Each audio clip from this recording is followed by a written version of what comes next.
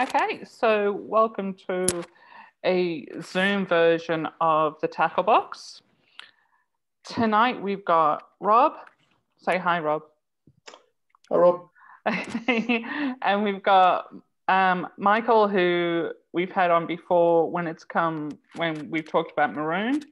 And tonight's special guest is John Orcsik, and I think I pronounced that correctly. You got it.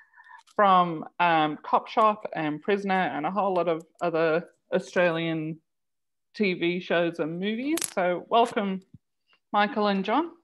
In fact, John, if I may say, I think your resume reads like a list of the classic TV shows of Australia. I really Yeah, it kind of felt a bit unreal even at the time, I think. Yeah. It's like meeting him is like meeting entertainment history. I mean, Yeah, he was in exactly. number 96 doing things that my mother wouldn't let me watch. I'm going, I want to watch this show. All the boys at school are talking about it. And he's on it. I've got the dubious record of having the first male kiss on Australian television. So Really? Oh my God. me and Joe Hasher in 96 in the movie version of it, yeah. Which was that's another story. Don't worry about that. That's we can do those reconcile things another time. But I mean, yeah. Thank you. I don't know. You want to kick this off, Michael? But I have no idea how you actually got hold of me or why. I was sending you stuff through. They're going, "Hey, my name is Michael Gray Griffith. I'm a writer from Perth, and I've got this play that I think I'd like you to do." And I thought, well, who the fuck is this guy? Well, we're good buddies now. But that was it was probably the most amazing and interesting thing that's happened to me in the last 20 years. I'm serious. Oh, that's sweet. That's sweet. Yeah, we so I wrote the play. I think it was Sharaf. No. You were talking about the hues, the shadows and the hues. Yeah. And we've moved on from that. Yeah. And that's gone off by itself. So that's it was interesting. I write a lot of plays, and we were just looking for a great actor to play this role. So I think that's how it started, and then we just met up for lunch and just really hit it off. I just like his spirit. Just really. We did. Old 70s speak. I just dig him. And then you sent me Sharaf to read, and I was just blown away by the play. And I went, I haven't been in the theatre for nearly 40 years. I gave it all up way back when, maybe 30 odd years. I can't even remember now. But I said, I'm bored with the theatre, and this has brought me back to the theatre. I can tell you without any shadow of a doubt. And thanks. Then Sharaf, I totally fell in love with, both as an actor and also as a director. I wanted to talk. We had a bit of a thing about that, but anyway, we're working, and that's down the track. That is a much bigger project. But then one day he sent me this play. He said, I want you to read this. It's called Real. And I thought, oh, Jesus, all right, I'll read it. I read the play, and I rang him, I can't remember, 11:30 at night or midnight. Yeah, it was about 11:30 at night, the phone rings, John. And I was killing myself laughing, and I said, you are joking. You cannot do this play. But let me tell you, if another actor who is going to be playing Ken doesn't want to do it, I'm doing it. I'm here. I'm just great. And I said, and I was laughing. I said, you can't do this. I said, but you can, because this just is so close to my psyche in that sense. And what goes on in the play is so close to my psyche, is so close to what I'm thinking about out there in the world at the moment, which I think is just, it's going to come crashing down. And when it does, it's going to be very ugly. And that's precisely the problem. And that's really what we're trying to do. We're trying to diffuse the problem before it becomes too serious. And there are people who are really trying to ramp things up. And in some cases, I think in many cases, they're going to be among those who will suffer the most. They seem to be the ones bent on ramping it up. No doubt about that, Robert. I just, as we spoke earlier, I've been through stuff. But to me, the play has an important message. And to me, you may find this a bit funny, Michael, but to me, in a funny kind of a way, the play is really talking about conciliation. Because it's conciliation, because if it goes on the way it is, there's only violence. That's true. That's true. This is it's hard because you don't want to give the end away of this play. Oh, I'm not. I'm just saying. But it was very interesting the other day. I had these. We had the reading, and Natalie was there. But another couple turned up. One's called Liz, who actually drew the Wolves logo. She's a postie, and she tells it like it is. And she said, in the first 5 minutes, I was thinking, this is boring. And then she goes, oh, I've got to sit through the whole of this. And then she said, and then 3 or 4 minutes later, she was like this. And she was glued for the rest of the play. And she was like, holy shit. And so that's what it does. It's a slow little burner that ticks over, and you're thinking, what's going on here? And then I was watching the audience, because that's what I do in the reading. I mean, there wasn't much narration to do. And they were glued. And so it was a great reading. It was really exciting. I'm really excited to get it up. And John was terrific, you know. So was the rest of the cast. But they were really terrific. But I think the play itself does that. It's like, you know, I've got a school, as you guys might know, Australian Film and Television Academy has been going for 28 years now, a long time. That's another story. But one of the things I tell my students is never go to an audience. Make the audience come to you. In other words, what Michael did just then was, I leant in. Yeah. And once that happens, they're hooked. You drew everyone in with the narrative, I think you're saying. Yeah. Yep. You draw them in, and the play does that. And I think eventually, obviously in performance, the performances will also do that. Yeah, that's a really exciting thing. Yeah. And it's going to be something that maybe, I don't know. I don't think Anna's going to be bored, Michael. Let me tell you what I have in mind. Even in the first few minutes, that's not going to happen. Look, she is, I don't think most people wear, but she's the extreme. I like to bring people who are going to be brutal along. If I get them interested in the book, that's great, you know. Brutal for brutality's sake is always fun, because you know who they are, and therefore you go, okay. I think she once wrote I keep her little Facebook posts, and I think one of her things was she saw another play and she said, these guys do some really fucking good shit. And I thought, that's great. I love it. That's my favorite quote. No flowering, no explaining. That's it. And she's this great artist. I mean, the wolves that she drew, I'd like a tattoo of that, you know. But I had a few people. I had a few people along. I had a couple of people along who had spent a lot of time in LA, which I didn't tell you about, and that who were friends of mine, and they came out here, and they've been in the business a lot, and always hooked up with Emma and co when I went to LA, and she came back and she said, take this play to America now, you'd kill them. Wow. Yeah. And she said, you'd raise a lot of dust and there'd be a lot of blood flying around, but you'd kill them. So what sort of timeframes are we looking at with the new play reel? When do you think we might as soon as we get out of lockdown, we might start rehearsing it. We were hoping to do it for the end of July. And that one of the reasons we were interested in this interview was the grant people will not look at this play. In fact, I doubt very much if they get halfway through it, put it down, and then be washing their hands and going, I didn't even touch it. All of it's scary, isn't it? It's all of it. Yeah, it is. Yeah, it would terrify them. And the thing is, that's why it was so interesting, the audience. I was thinking, who's going to be offended in the audience? No one was offended. They all loved it. And that's where you try to bring a diverse group. The one person who didn't come, which is, I told Natalie and John, was a lady who reads all of my stuff.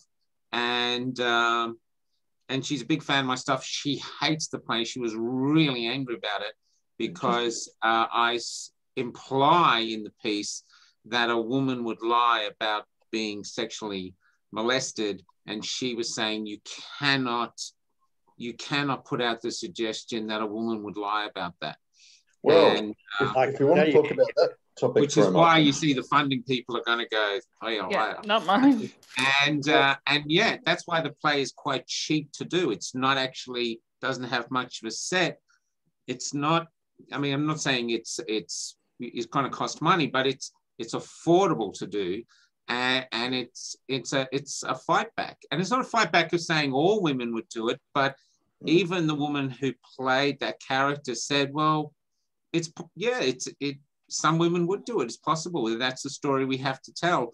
But I'm not saying that she is lying on the play. That's a part of the tension of the play. But the implication is that she could be. That's all. So, yeah. Well, the fact is that does happen, and I can tell you for a fact that it happens. And without no comment. Without question. So a lot of men have experienced something like that. Absolutely. Well, it's not just. You find that when it happens to one person, suddenly the people come out of the woodwork, and you go, "Whoa, hang on a minute." Like, we've all done things in our lives that we don't want to do and don't want to talk about and like regret. All of us have. None of us haven't. If we have, we're lying. I think also no big deal. I mean, no one suffered massively because of that. I don't think. Not for me, anyway. But to have someone accuse me, that's another ballgame. Yeah, I think also, John, a lot of the tension of the play is the impossible position the main character is in, where he's basically been found guilty with no evidence. I mean, even when he goes to his lawyer suggests, well, the best thing to do is quit your job now, take a year off, and just like vanish, and then set up, because he's a real estate agent, set up somewhere else like Perth. It's actually saying, don't fight this, because if you fight it, you lose. If you win, you lose. And that's the thing, is it's actually, and Craig McLachlan said this in his documentary, once the accusation's in, you're lost.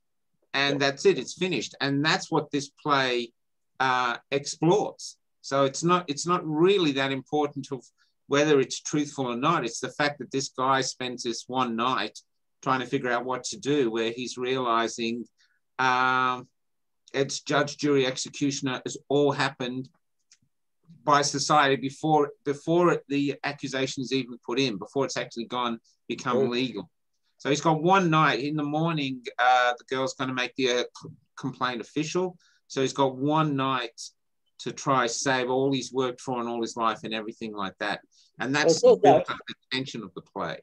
It's also avarice versus avarice. Oh, yeah. There's, I didn't try to make it, this is this poor, innocent guy. And this is, no, everyone's dirty, but it's like predators. All dirty. Everyone's dirty. But that makes it fun, But, and so also that makes you always wondering, which one's telling the truth? And that's also the tension and the fun of the play. Is everyone's going, what's going on? You've got to wait till the last few moments to find out. So it's a judgment call on you. But underneath that judgment call, regardless of who's telling the truth or not, the comments that he makes, that the accusation itself has finished him, once it's made official, it's finished him, that's real. And that's what the play's called, is real. And that's real. We saw it with Craig McLachlan. We saw it with Jeffrey Rush. Even though Jeffrey got $1 million in compensation, all the rest of it.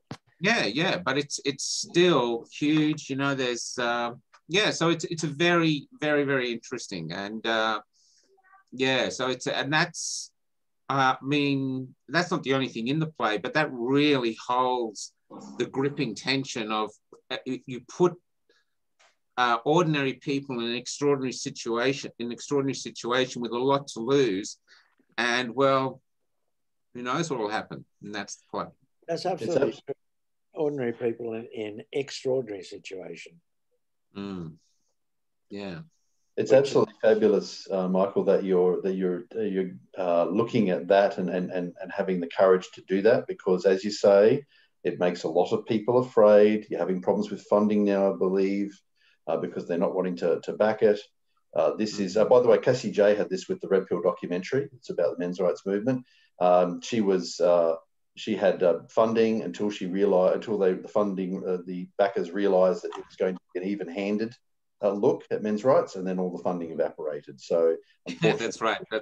Yeah, which was crazy, because that actually made me watch it. I'd never heard of it. It was all the controversy that said, "Oh, I'm going to watch this thing." Well, I think the controversy, yeah, what it's all about, isn't it? Really, I mean, I said to Michael, I remember many years ago, Adelaide Festival, I did a play called The Maids, Jean Genet, and we did a men's version of it, but it wasn't a gay version of it. Gay as in the sense of we're going to be camp and very funny, because those versions of it had been played. This was going to be a very serious and ugly version of it. And my very good friend who directed it from Sydney, that's another story. But when we got to Adelaide, our bookings were for the festival. There were, okay. They weren't wonderful, but they were okay. You know, we were going to be all right. Anyway, there was, I don't know if they're still around, but there was a group called the Festival of Light.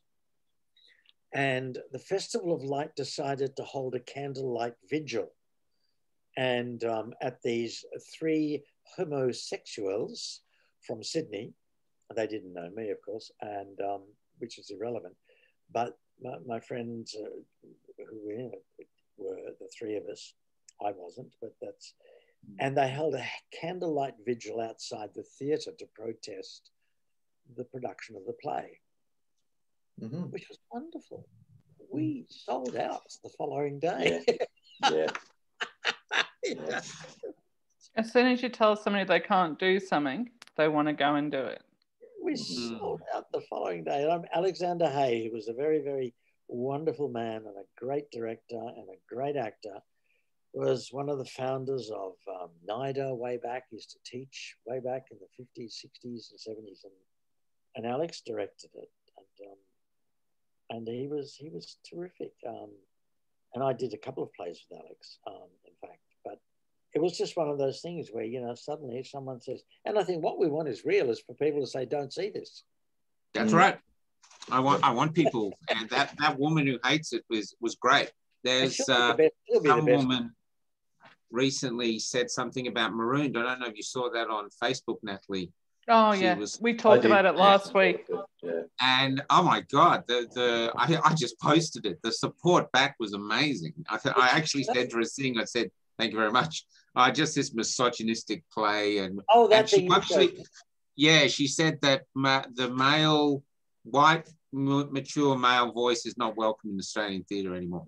Your stories are not the stories we should be telling anymore. And it really helped. And so there's 2 ways we can fund it. One is to find someone who just wants to come on as like an executive producer and back us.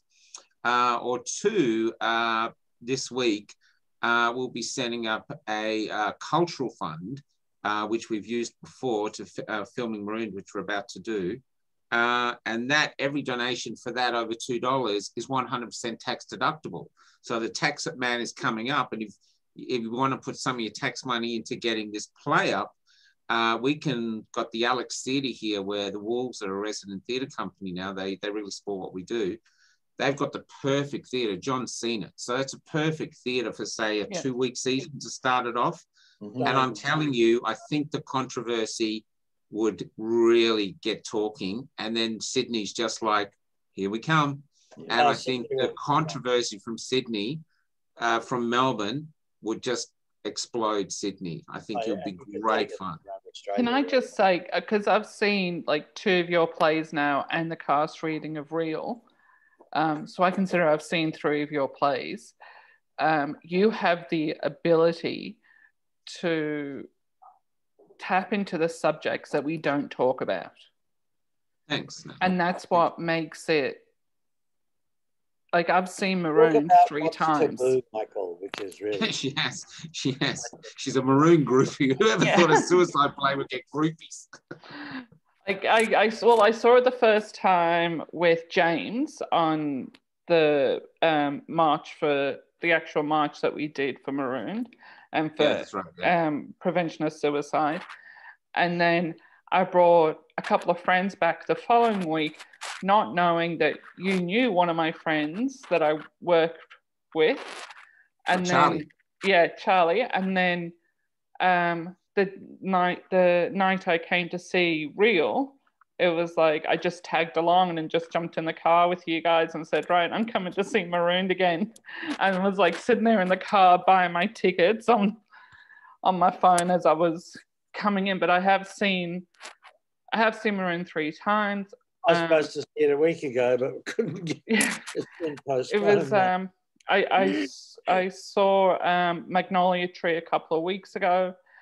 You have the ability to touch on, as John said, those taboo subjects that we all don't want to talk about, but we all have in the back of our head. And when you walk out of each of these plays, it has us asking questions, even into ourselves. I came to see Real by myself, so I had no one to bounce. Like I didn't have a friend to bounce my thought process off, and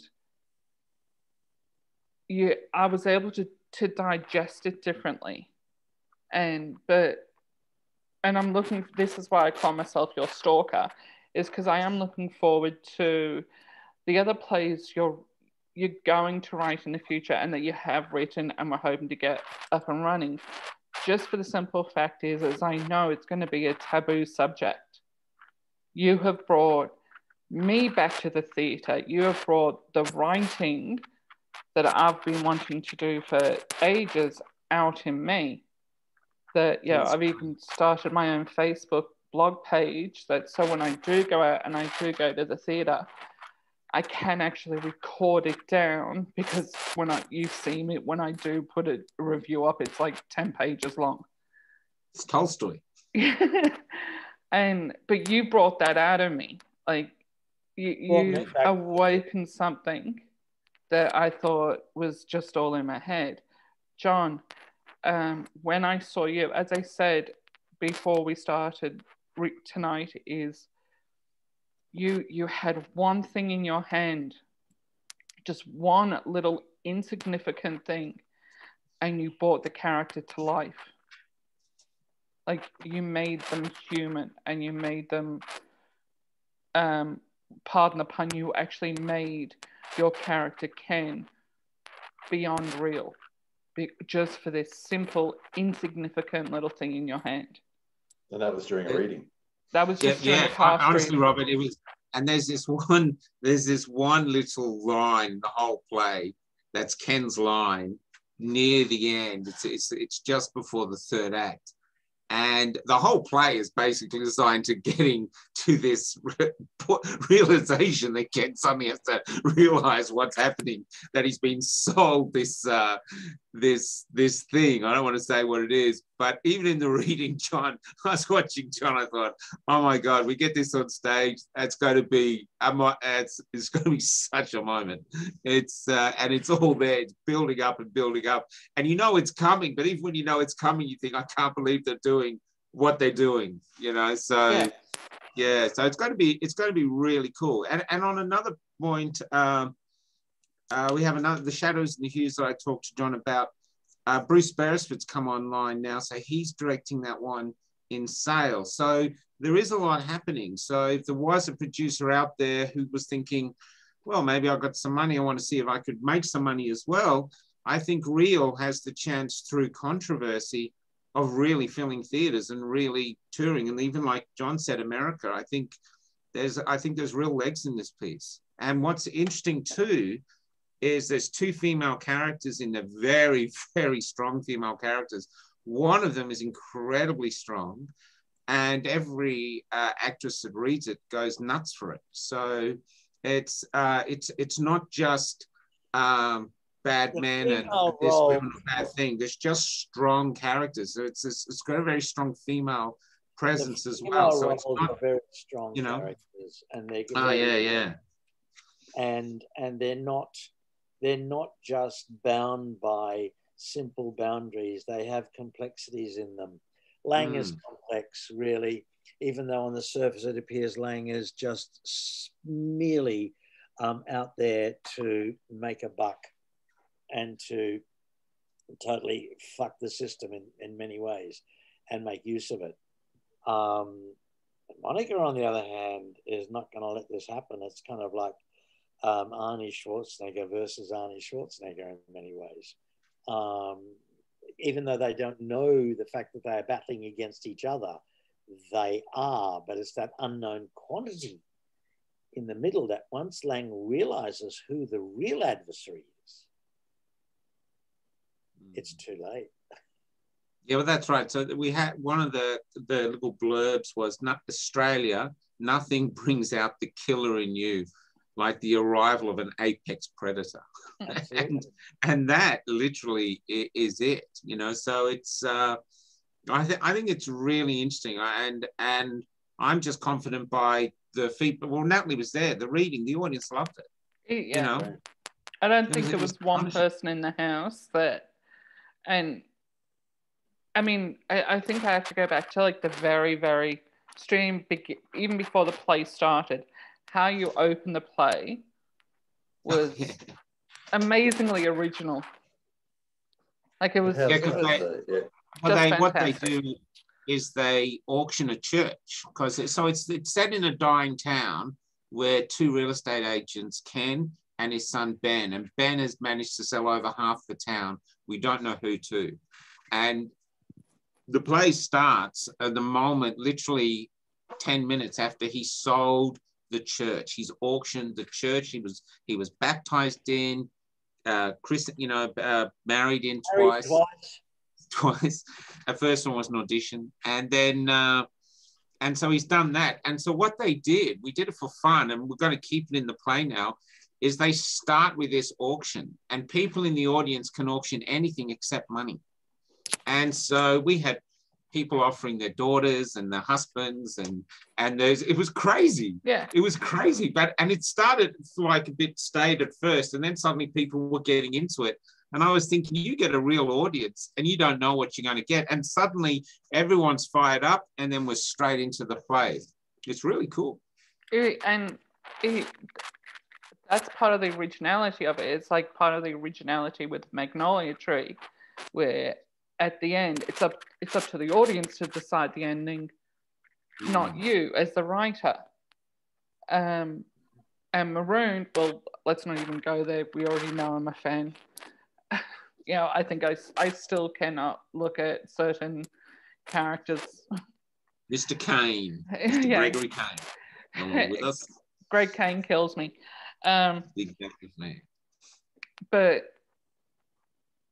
as I said before, that you have this ability to tap into the human psyche, and we was like, no, we don't want to hear about this, la la la la la la.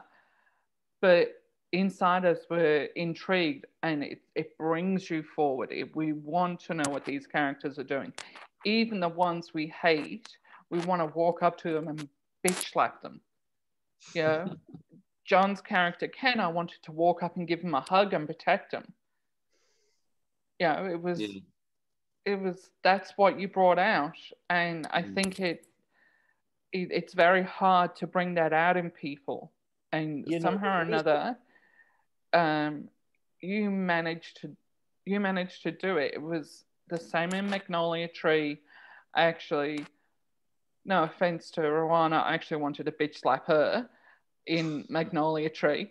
But you did the same thing with Toddy Goldsmith in Magnolia Tree. Is you had a tissue up her sleeve, and it was like, that is such a human thing to do, is have a tissue up your sleeve.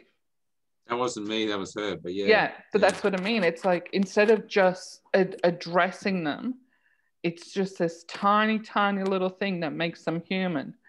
And going back to Marooned, and it was the difference with the cast. With when Chris played the tough guy in Marooned, I wanted to go up and hug him and protect him and go, I could see this soft side in him. And I'm sorry, I've forgotten the new guy's name that plays that character. Darren Moore. Darren. I found that I was more like, I know you're tough, you're on your own. But they both brought out different emotions of the same character. Well, what I love about theatre, to be honest, is especially the script's only the starting point. And I'm lucky because I get to work with really great actors, and I'm working with better and better artists all the time. And they bring all this stuff to it. So it becomes very communal. It becomes a very communal act, you know. Marooned, we're always bouncing things off each other. Magnolia's the same. John and I have been doing it a bit with Sharaf and Real. And I really enjoy it. And what happens is, it's a really strange experience, is that people suddenly communally come together and they want to tell the one story. And I think as long as everybody knows what the story is they're telling, we're all telling the same story, that's very, very exciting. And if the actors are getting goosebumps in rehearsal, then I find when it goes to stage, that translates to the audience being affected as well. So that's what I love about it. And I'm just this part of a thing, you know. I'm just lucky because I sort of start the beat and then the others come on. You know what I mean? I mean, you're right, Michael, in that point of view. I mean, I also think that, you know, I had this argument the other day with someone that really drives me on the bus. She's too young anyway, because I can't feel it. And I said, I don't care what you feel. What do you want the audience to feel? You don't matter. And they go, what do you mean? I said, you don't matter. That's not your job. Your job is to tell the story. In telling the story, you make the audience go through a certain process. I think it was trying to think. It was American writer, sadly no longer with us. Also an actor, very good actor. Anyway, Sam Shepard, who said that to him, the theatre is never the telling of a story. The theatre is an experience for the audience to walk out of. And I kind of find that a very, very interesting statement. In other words, you may have entered that theatre or that hall or that whatever, but you don't walk out the same. No. And that to me is what it's about. And I'm sorry, but for the last 20 odd years, I've not seen anything that I've wanted to do. And yes, Michael Chekhov was wonderful, and so is, and Anton rather, and all the rest of it. But we've been there, done that, and I've done that, and I'm bored with all that shit now. And I'm not bored with Shakespeare because that's something you can never get bored with, I don't think, for me anyway. But for a lot of the other so-called classics, you go, ho-hum, this is kitchen sink drama now. Television does it better, in fact. See, I thought it was just me. I thought I lost my passion, or I'd grown, you know, I'd grown up, I'd had kids, my brain was elsewhere. I thought it was all this that No, you I stopped thought having an theatre experience. wasn't real. But you stopped having an experience. Yeah. The theatre is about going in and having an experience, not about sitting back and going, "Oh, wasn't that wonderful, darling?" Yeah, no, I was finding it very redundant that going to the theatre was like, I thought the plays themselves were redundant, and then coming out of it, I'm thinking, oh, it's just me because I've got this on my mind or this on my plate. But I think you're right. I think for the last 20 or 30 odd years, the theatre has sort of been dormant. And I said, like, video killed the radio star. It killed a lot more because anything and everything was all of a sudden freely available. Except the radio star is now reborn. Yeah. And I think COVID's actually one of the great things that COVID's done is now, instead of choosing to go out whenever we want, we're wanting to go out because we can't. So we want to go back to the movies. We want to go back to the theatre. We want to go back and experience all these things. And, you know, Michael is just does them amazingly. We also want to go to somewhere where we know we're going to experience something. Yes. And not just go through the motions. This is, you know, it's something that I think that we want to walk out and talk about. Can I tell you, I mean, way back when I was really at the MTC in all those early days, David Williamson was just kicking off, and the Pram Factory was happening around the corner, and I was at the MTC, and the day went off to, and that was a very exciting time in the theatre, because there was a whole bunch of new writers, there were a whole bunch of new thoughts, there were a whole bunch of new things that were happening. And I think literally since probably the mid-70s, that's been the ball game. Nothing much has really happened. Now, I did Siren, David's play, many, many years later, which we opened here in Melbourne at the Athenaeum, and then toured around Australia, Perth, and a couple of other major cities.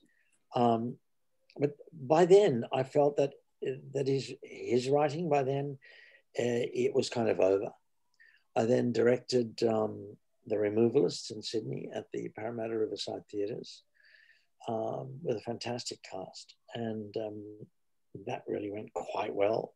And David came out to see it, whatever. But by then, to me, that was now a historical piece that I was doing. It was no longer something new, vital, something exciting, something that made people argue in the street. Oh, Rio will do that. It's my point. That is exactly my point, Michael. We were in Gasworks. Robert, Magnolia Tree is about a family putting the mother in a nursing home, and the brother suggests that they kill her, and because he's a real estate agent as well, he tries to convince his sisters to do it. You got to get real estate agents. Yeah, I don't know. And at the end of Act 2, one of the daughters leaves to do it, and the audience has to vote to whether she does it or not. But it's been on about 50 times now, and Death's winning by 2 shows. Yeah, so basically, and it's murder. It's very clear that it's murder. And in the tour we just had, the Alex Theatre, we did the Alex Theatre. They voted life, and then I think every show after that has been death. There's been 4 deaths. We've never had 4 death things in a row, and an overwhelming death. But when we were in Potato Shed in Geelong, and I facilitate the vote, the people that were voting death were getting hissed at by the people voting life. They were going, push your hand down, push your hand down. They were glaring at them. I saw people hitting other going, push your hand down. It was this. And I was just sitting up at the front going, very emotive. Fucking awesome. Right. Yeah. I just loved it.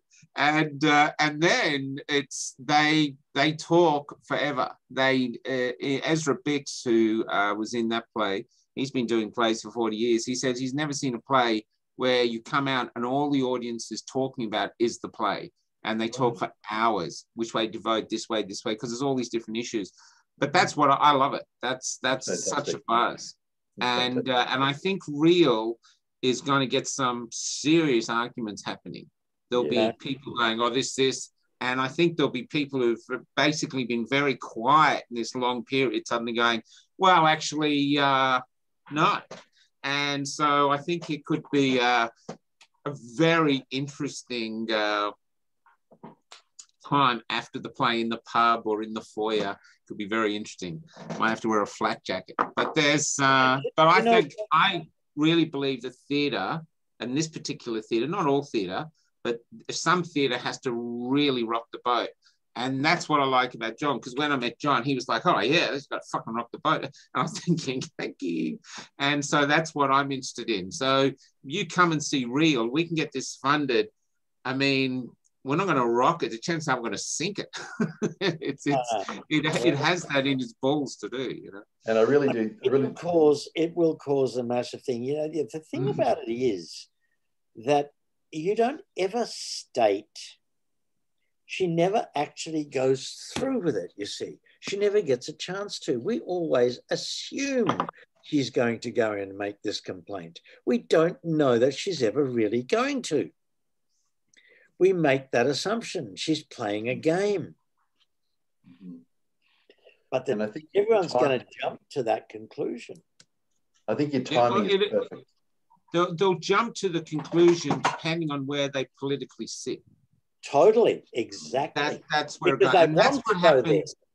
Yeah, that's what happens with Magnolia Tree as well. A lot of people who've put their parents in nursing homes actually vote for murder. The ones that have actually been through the nursing home process vote for death. And that's when people go, how do they vote? The ones who haven't. So it's, so it's really interesting.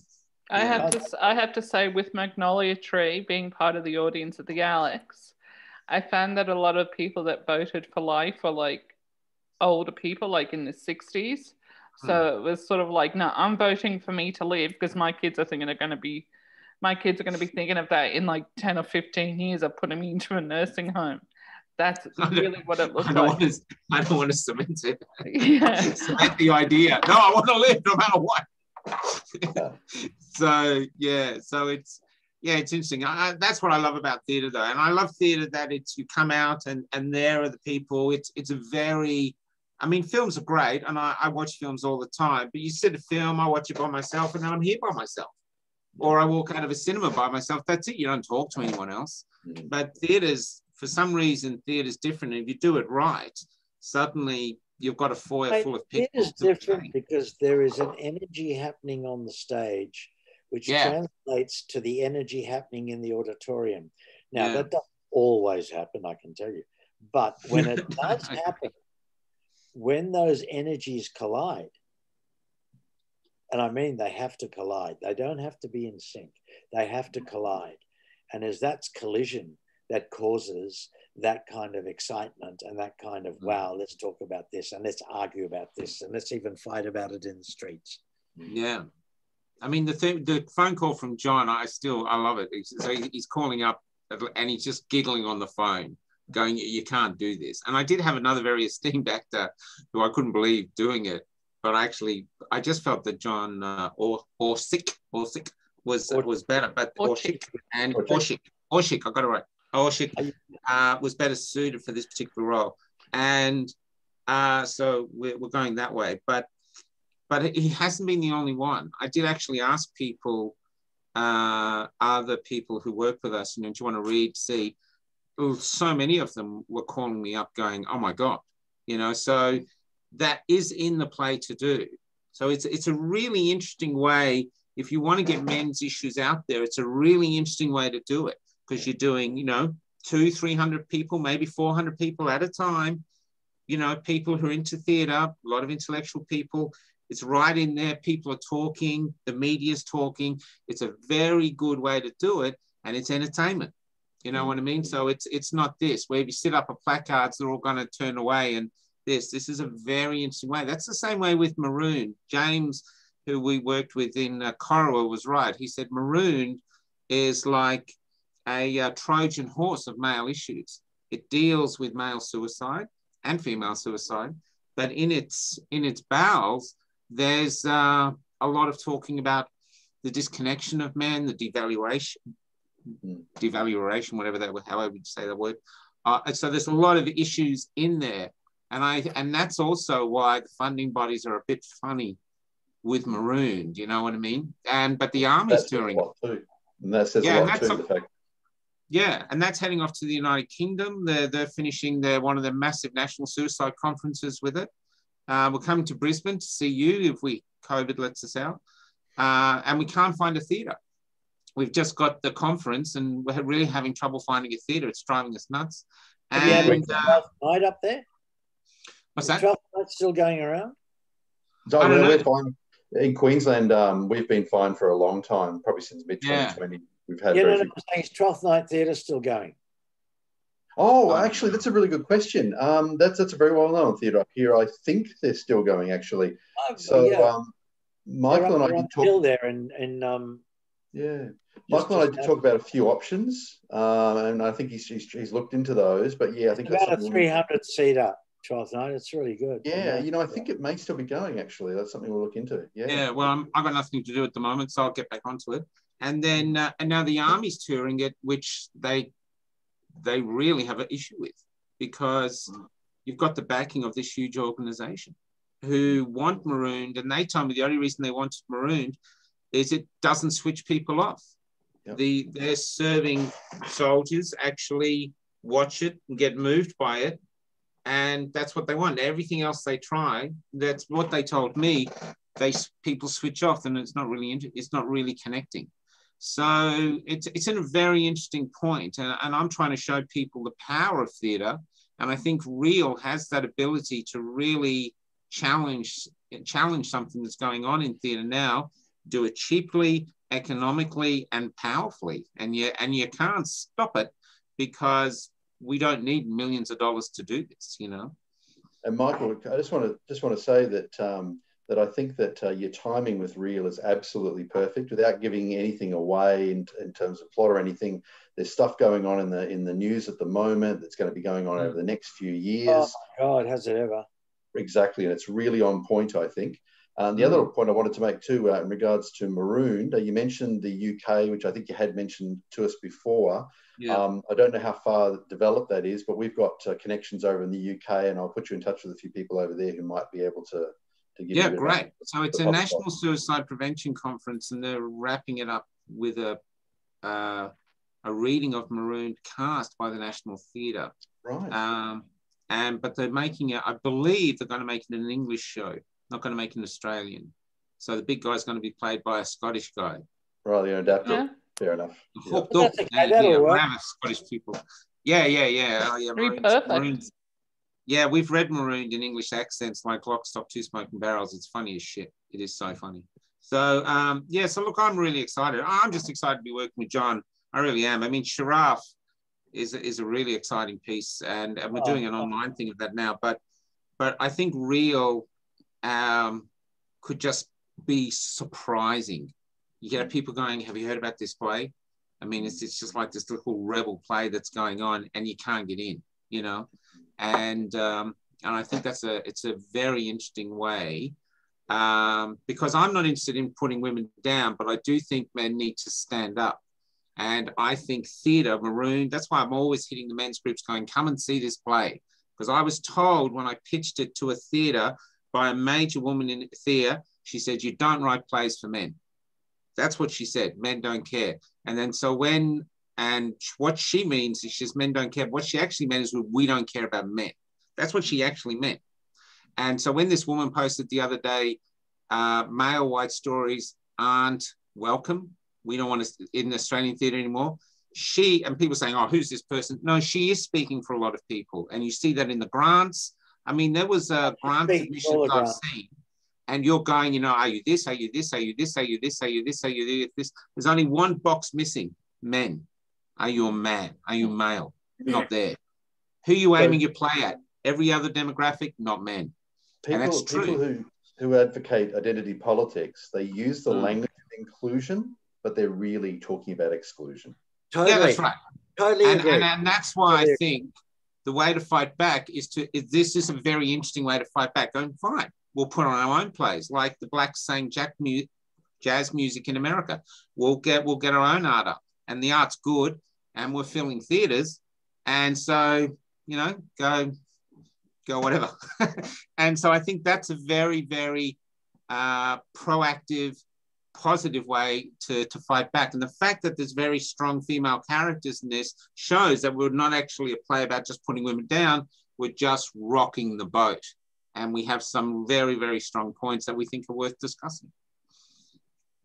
And the characters are real. Like you see, you either identify with a certain character or you know that character in your personal life. So that's the difference. It's not you're right, Michael. You're definitely not putting women down. And as I said, I've seen 3 of your productions now. You're actually showing very real characters. Like these men and women, like you see them.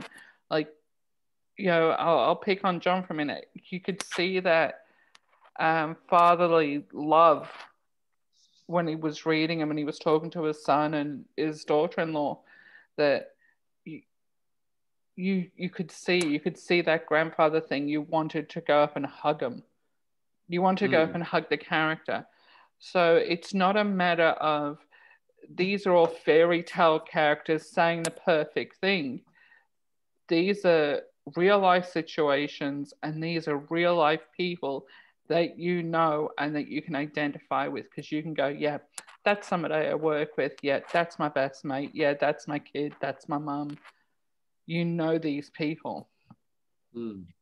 I think that's very true, Natalie. I think you identify, or you have a point of identification with everybody there, really. For me, these characters are everyday characters. You know, many, many years ago, I remember when I was starting in the theatre, and there was a definition of what is a tragedy. And it could only ever involve the leaders of the countries. In other words, it could only ever involve kings or queens or prime ministers. That was a tragedy. And along came Willy Loman in Death of a Salesman, and suddenly everybody called that a tragedy. And they said, no, that can't be a tragedy. It doesn't involve a head of state, of somebody whose actions, whose motions change the world. But in many ways, I think that real and the characters in this are the Willy Lomans of today. In other words, we have a whole new thing that says, and it's not about putting women down at all. What it is about is putting down the women who want to put down the men. Interesting. Well, that's the same happens in Maroon. 1620, I see as a modern tragic character. That's what he is. He turns up in this suicide prevention play. He turns up broken, and I won't get into it, but that's what he is. He is a modern tragic man, a man who's tried to do everything that he thinks is right, and here he is broken because it's, you know. So yeah, I love my tragedies, but then so does God. Not that I think that I'm God, but God loves his tragedies, so why can't a little playwright, you know? It's tragedies, mate. So do you. He likes his comedies too, but he loves his tragedies. Now, Michael, you mentioned about we're able to do tax-deductible donations for real and for the other plays as well, I think. Is that right? No, we set them up. I mean, it'd take us a few days to set up. And then it's like anything over $2 is 100% tax deductible. Yep. And so this week we could get it up and get back in contact and send you the link. And I think that would be a very interesting way. And I think if we could fund it that way, like based on this show, and they see that it's getting funded, that could really upset a lot of people, because controlling the funding is one way that they suppress voices. Because the only voices that get up are the ones they fund. That's very true. That's right. That's right. And so if suddenly this thing is getting funded, especially from a group that they, because what I said to this woman who said you don't write plays for men, I actually said to her, well, maybe you're not writing plays for men the men want to see. You know, my thing is that why should men come pay $75, $100 to come and see a play that basically says it's all your fault? You know, why do that? They get enough abuse from the normal world. Why pay for it? They get that everywhere. Exactly. That's right. That's right. So Maroon celebrates a beauty and nobility of men in this lost male voice. That's why I think, and what surprises me about it is how much women love it. You know, so yeah, they really do. It's got a huge female fan base. You know what I mean? I mean, the head chairman or the chairperson of our board took over the board of the Wolves simply because she saw Marooned in a pub, and she sees plays all the time. Right. And she walked out stunned and said, that's the best play I've seen in decades. Perfect. And then she became the head of our board. She says, I want to help you grow. You guys are great. So that's, you know, and so I think this is a really interesting position we're in. COVID is one of the biggest things at the moment. At the Alex. Almost it was cancelled happening. We're supposed to be in Launceston this weekend, so we're supposed to do 2 shows, so that's moved to August. At the moment, it's Brisbane. We're not sure what's happening with the Alex yet. He has postponed it for a few weeks, but they just extended our lockdown for a week. And I think once the lockdown finishes, I think the people will be a little bit sus for a week. So we're in this strange place. It was fairly heavily booked when I booked tickets for it. It was pretty well booked. Yeah. It does well. It attracts a good audience, and hopefully not everyone. So we'll put it back on so those people still have it, and it does well. I think the last time I was on at the Alex, it did 2 houses. It did really well, and it's got a good following. And if you get on Facebook, there's loads of people selling it. You know what I mean? So, and the Sydney Morning Herald did this extraordinary review where they said it's a play that must be seen, and these voices must be heard. So it's getting traction from it, And review to that woman. I didn't get back to her. No, I don't want to. I thought maybe she might come see another play, do another good one. I try to stay away from critics, reviewers. I try. It's yeah. So yeah. Yeah, Harriet something. Her name's there. So yeah, but that's interesting. But I do think there's a big time now, and I think I see it on the men's groups because I join them. I'm not active, but I use them for promoting what we're doing, and I think it is a time for us just to go. No, look, the women did it when we were young, when they started the feminist movement, and they did, and now it's the time for the men to stand up. We're here, we're 50% of the population. What's our part in it? What's this? And come up, because at the moment, the thing that I get concerned about is what does it take to be a man now is not actually being discussed by men. You know what I mean? And we wouldn't have a discussion about what do we think women should be, no. It'd be an outcry. Spoken to a lot. And so it's time for us, I think, to take our own power, and that doesn't mean putting down other people, but it's standing up in this. And I also a big advocate. I put up a big thing which caused a big stir to say, in the Black Lives Matter, to say, okay, you're black, but I'm white, I'm mature, I'm a white mature male. I come from a long history of mature white people, and so there was other coloured people in there. I wouldn't care, wouldn't bother. Fine, I'll be celebrating that too. I just don't happen to be that. I'm Welsh Irish, and I'm proud to be white. And man, that was really a really interesting post. But if I was black, I could say I'm proud to be black. I'm proud to be Chinese. Why is it not an issue? Why can't I say I'm proud to be white? It's not racist. I am, and I still am. And so there's a lot of things like that I think need to be talked about. And so to be an independent playwright, which is what I am, it allows me the freedom. No one can say, look, if you say that, we're going to sack you. Which when I was a tram driver, they wanted me to read poetry out on the ABC radio station. They hadn't done that for years. And I was writing about Melbournians, and the Yarra Trams was going to sack me. They said, you go on that show, you're sacked. And a QC lawyer wrote a letter to the head, the CEO of Yarra Trams, and said, you really want to go here? And they backed off. And I don't think anyone was listening. I mean, who wants to hear poetry? But it was still interesting about that. You know what I mean? Why would they say that, Michael? Why? He's a white straight male. You have this thing. You don't. I was going to do it anyway. They want to sack me. You're going to sack me. I mean, getting sacked for reading poetry, I mean, that's great marketing. Thank you very much. But it's just really interesting. There's pressures in the community now to shut up and stay silent. And I think that has to be rallied against. And rather than just ranting on the side of a street, to do it through entertainment is a very interesting way, I agree. Absolutely. Yeah, I've always felt it's a multi-pronged approach, and when I heard about the play initially, I was really excited because I think that's a fabulous way to do it. And you'll reach people that we won't otherwise reach. That's right. And you take it to the country, and I've got country theatres already wanting to have it. The country people will come out and see it too, and they'll love it because it deals with another issue too that we won't go into now. But there's and so I think it's exciting, Yeah, and absolutely. I think it's valid. So yeah, so I'll get this links to you in the next few days. That's if the Cultural Australia allows us to do it, and we'll go from there and we'll do it. Cultural Australia will fucking allow us to do it. Yeah, and John and I will get a because I'm really interested in John directing the piece as well, and I want to move away from directing a bit so I can concentrate more on the writing.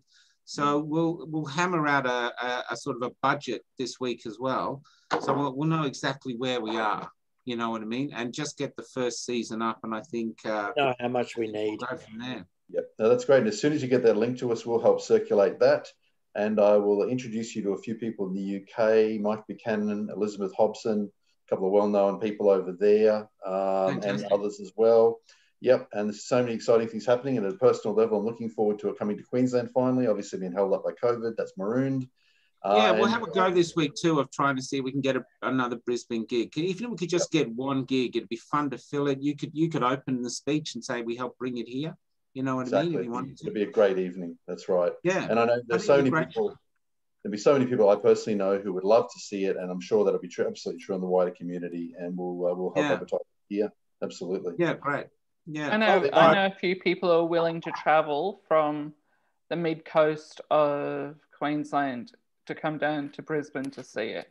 Yep. Well, that was the same when we went to Sydney. The Facebook was full of people from Melbourne telling their Sydney friends, go see that play. Yeah. And we did 2 great houses. So, you know, so I think the same would happen there. We just got to find a gig, find a theatre we can use. Well, you know? As you say, we'll see what we can do over the next week or two and get something locked in. Yeah, check out 12th Night, Robert. Check out 12th Night. See what the hell's happening at 12th Night Theatre. I sent a link. I sent a series of links to Michael. I might have included 12th Night in it, but I'll double check. Absolutely, it is a very well known Queensland one. I haven't been there for many years. A lot of them are booked solid, which is one of the issues. It's finding one that actually has space. We can do it midweek. You know, Tuesday, Wednesday, Thursday nights are really good for us because the Friday, Saturdays are always gone. But Marooned actually does really well on those nights. You know. Yeah.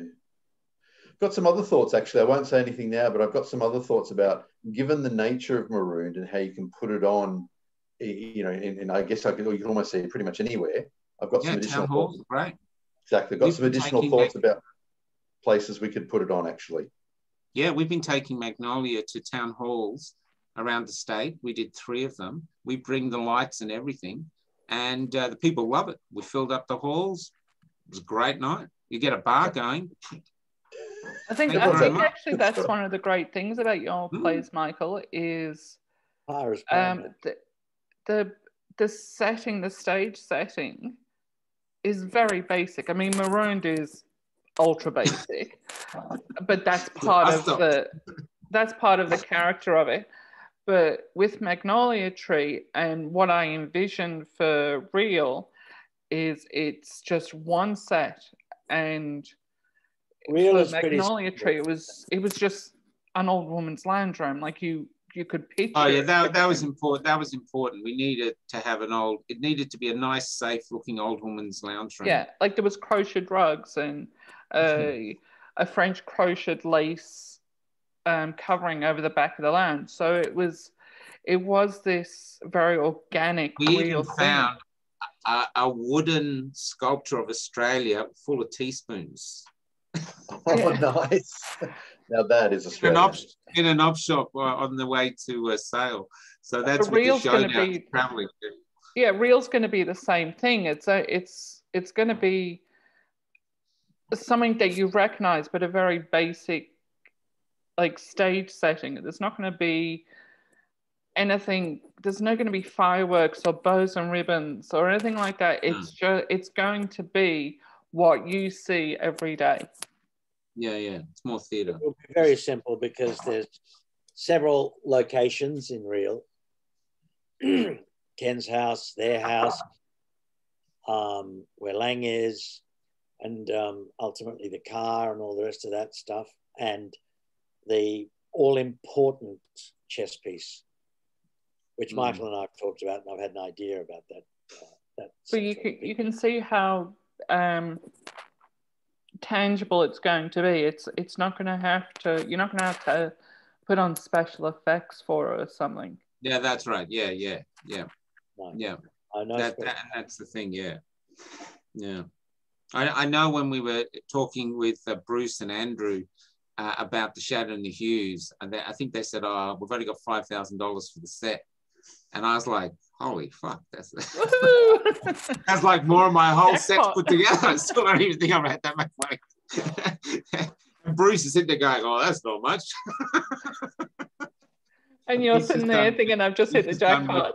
Yeah, he's just done Macbeth at the opera or something with, you know, the Opera Australia, where they got money coming out from everywhere. So that was really funny. But no, that's done. And the other thing too I like about that, especially with Marooned, Robert, is like a Marooned or even Real, you can get small groups putting it on in Queensland. Yes, you don't need us. Yes. You get a small group of actors together, go put it on. There you go, boys, off you go. Yep. You know. Yep. And that's the other beauty about it. Yeah.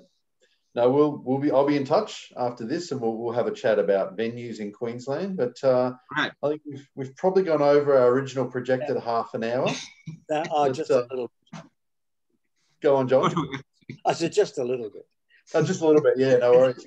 So we probably should wrap it up for the night. Got a writer and an actor. No muzzles. And can I just say too, unusually for me, and Natalie will sort of verify this, I haven't quoted one fact or figure all night. That's pretty unusual for me. So. Very good. I nearly did, but not quite. So I'm amazed I haven't monopolised the conversation, which I usually do. Well, I haven't been able to get Michael to shut up. You know, I'm trying to get it myself.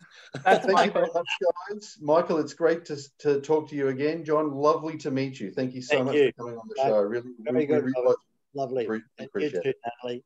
And I will see you guys soon. Yeah, so I look forward to seeing Real again. You will. Yeah, me too. In a real. Okay. Get ready. Real's coming. Okay. Yeah. I'm looking forward. Everybody is coming. Real is coming. There's a good thing. Real is coming. Real is coming. Click like and subscribe. Use the YouTube algorithm. Blah blah blah. And we'll see you next week, guys. Okay. Bye-bye. Thanks, guys. Bye. See you, Robert. Bye. Bye.